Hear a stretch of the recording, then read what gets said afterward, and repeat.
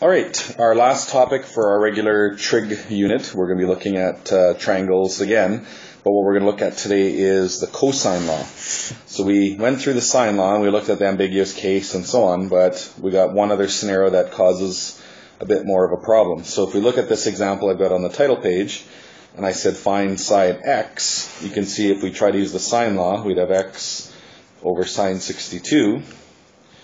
We've got two other sides. We could use the 12 or the 10, whichever. So if we use the 12, we don't know that angle. So that doesn't work. We can't have two unknowns. If we use the 10, we'd have over sine b, which we still don't know that angle. So what happens is when you get into certain situations, there are cases where the sine law just doesn't work. So we'll actually solve this one in a few minutes once we get to it. And the two cases are what we just looked at. So if we have the angle and two sides on either side of it, or if we kind of think of triangles as being side, angle, side, the sine law won't work, right? We had to have one across from each other. So the sine law only works well when you have an angle. Doesn't matter what your triangle is. You're given an angle and you're given one of the sides. So if you know the angle and one of the sides across from it, any other situation, the sine law will work. So side, angle, side doesn't work, and the other scenario that doesn't work also is if you get side, side, side. So we have all three sides of the triangle, but no angles. Because remember, once again, if we tried to do this one, we'd have sine of the angle we're looking for over 8. Then we'd have sine of some other angle over 5, or sine of some other angle over 3. So in either of those two cases, the sine law doesn't work. So we have to be able to figure out how to do these with some other method.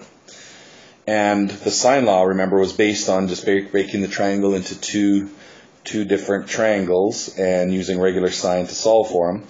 The cosine law now is actually based on Pythagorean theorem. So if you look at this diagram, we have ABC, and let's do our vertical height h again. So we know that from Pythagorean theorem, we'd have h squared plus x squared has to equal c squared, just using Pythagorean theorem. And we also know that cosine of b would equal x over c. And we can rearrange that and actually solve it for x. So we'd have c times cos b would equal x. So basically what we do is we want to solve this now for what the whole b squared would be. So we'd have, you can see the way this triangle is drawn. If we call this length x, the rest of it would be a minus x. So b squared would be h squared plus a minus x squared. So let's kind of look at that. So we have h squared is that part of the triangle. A minus x would be that one. Do Pythagorean theorem, that would give you b squared. So we're basically just sort of taking this triangle, breaking it into two, and doing Pythagorean theorem twice. So now if we actually substitute for h squared, if we put in, actually if we FOIL out the a minus x, you can see we get a squared, 2ax minus x squared. We simplify that, we get h squared plus x squared plus a squared. But we already know that h squared plus x squared is c squared, so we can actually change that to c squared. And we know that x is c times cos b, so we plug that in, and we end up with a formula that looks similar to Pythagorean theorem, but we get this extra little minus part added on. So what ends up happening, you're not going to need to know this process, but what ends up happening is we end up getting the Pythagorean theorem type formula for cosine law. So if we were looking for side C, it ends up working out to a squared plus b squared, which is regular Pythagorean theorem, but because it's not a 90-degree angle triangle, we actually have to subtract 2 times AB times cos C. So when we're dealing with cosine law, we actually get a couple different formulas. So when we're looking for a side, depending on which side we're looking for, we would get one of these three formulas. So which one would we use? Well, it depends on whatever side we're looking for. But what I'm going to advise is we just stick with one. If we just stick with the c squared version, because then that looks like regular Pythagorean. And all you have to do is use this formula and relabel your triangle so that we're always looking for side C. The A and B doesn't matter what order you put them in, you just want to look for side C. So let's go back to our very first question here. So if we look at this one, we could actually use our cosine law formula. So let's try it. So if I clear everything off here, so our cosine law formula was c squared equals a squared plus b squared minus 2ab cos c. So, like I said, just make sure you label everything as side C that we're looking for. So let's call X C, so that would be angle C. If that one was B, that one would be B, this one would be A, and this one's A. So now we can just plug our numbers into our formula. So we'd have C squared would equal A squared, which is 12 squared. B would be 10 squared.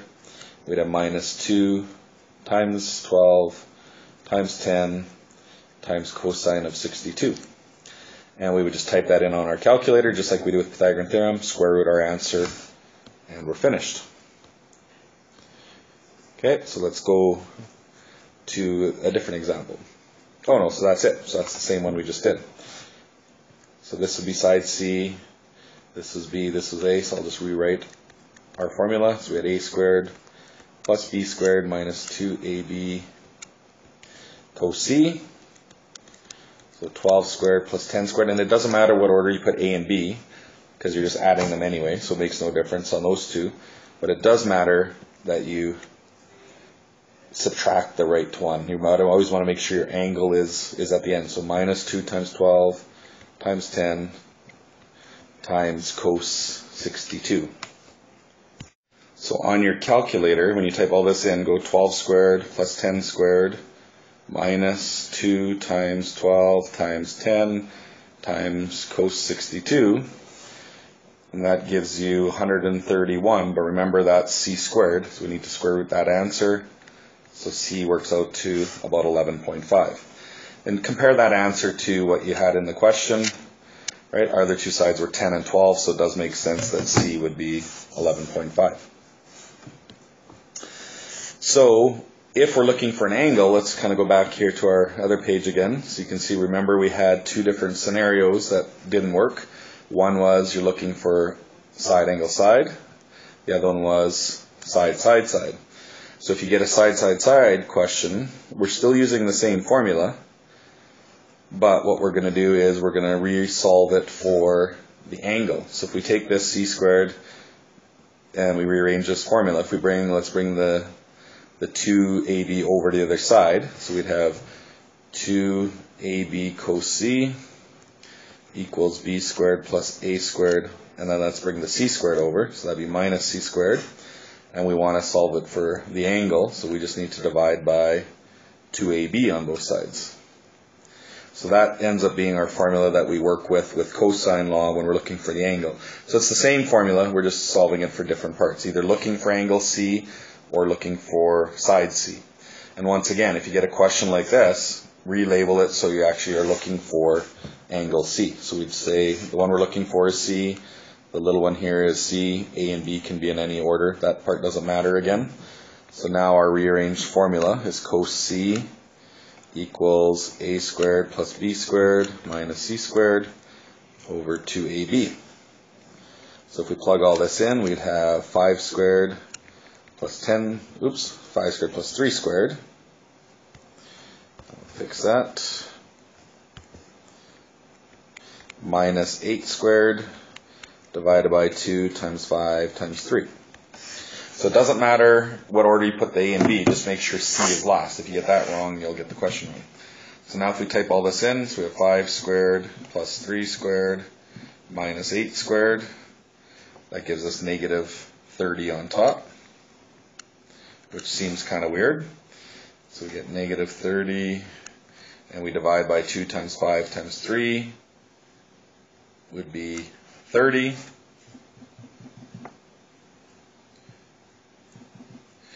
So we actually get cos C of negative 1, which is kind of weird, but let's try it. So if we go negative 1, shift cos,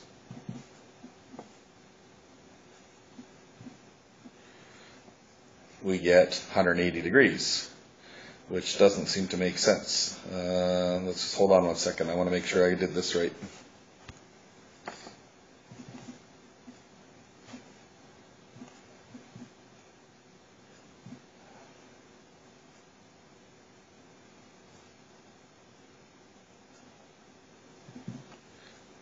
Okay, so it is actually right, but this actually ends up being a mistake for the question. If you look at our numbers, 5, 3, and that side is 8, it's impossible to draw this triangle. If I made this side to be length 8, I have what other two sides is 5 and 3, it would be a straight line, right? Because 5 plus 3 is 8.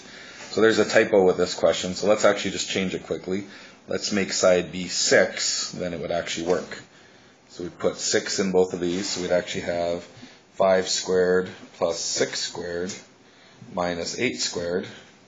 So that gives us negative 3 on the top over 2 times 5 times 6.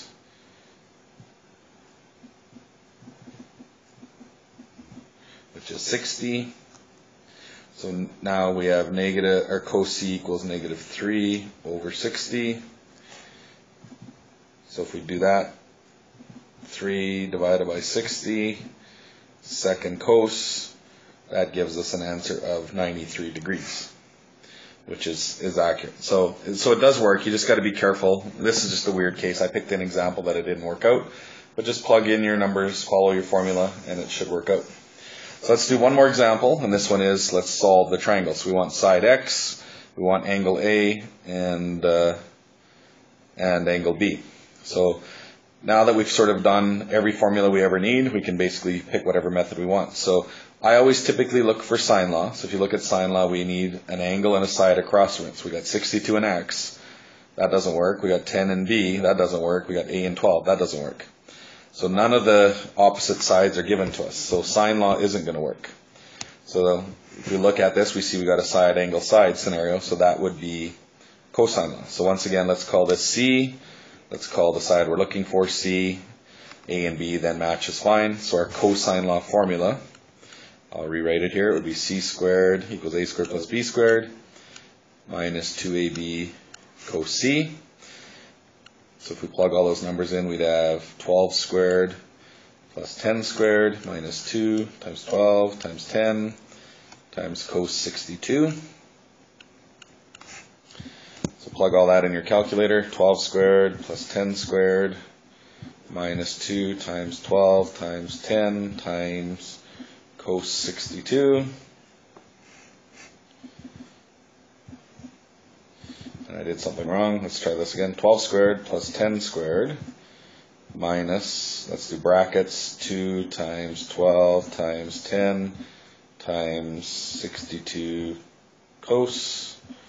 That gives me 131, and if we square root that answer, we get 11.5. So our C is 11.5, so now all we got to do is figure out our two angles. So now that we know that side, we can actually use sine law. We don't need to use cosine law again. We could if we want, but we don't need to. We have all three sides. We can either use the cosine law, or most people find the sine law a little bit easier. So let's do that. So let's find A. So sine A over 12 will equal sine 62 over 11.5. So we can cross multiply those. 62 sine times 12 divided by 11.5. Shift sine, that gives us 67 degrees for A. And to get B, the easiest way to get B would just go 180 rule. So 180 minus 62 minus 67 gives us an answer of 51. So we've solved that triangle. So quite often with a lot of these, you're going to have to use the cosine law once. Once you get one of those calculations done, usually the sine law and regular rules after that would be sufficient. And that's all.